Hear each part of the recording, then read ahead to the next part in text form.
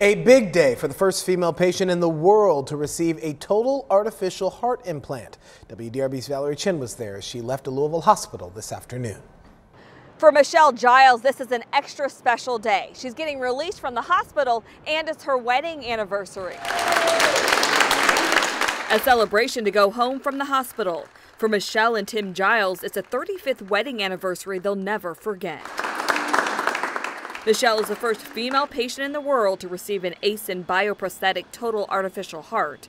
She learned she had end-stage heart failure thanks to a health fair screening, then went to UofL Health Jewish Hospital. When she first came in, her health wasn't to where it needed to be. She was deconditioned, but seeing her being able to walk from the wheelchair to the bed and actually get in her car from where she was when she first came in has been a complete 360.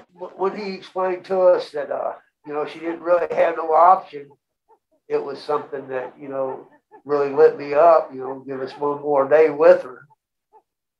We can, get one more day with her, we're blessed. Mechelle had an 8-hour surgery in mid-September. The device is intended as a bridge to a transplant.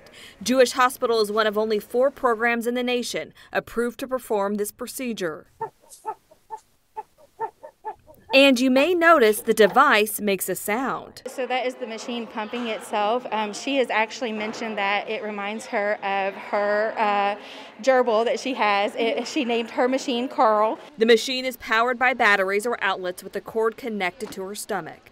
Mechelle says she can't wait to see her loved ones and pets and get something to eat. I'm looking for chili though. Pinto beans. I'm a country girl. Yeah, but I don't know. Whatever I get, might stop by and get me some Chinese. It's my anniversary, so. Mechelle will now be recovering at home with family in Adair County. Valerie Chin, WDRB News.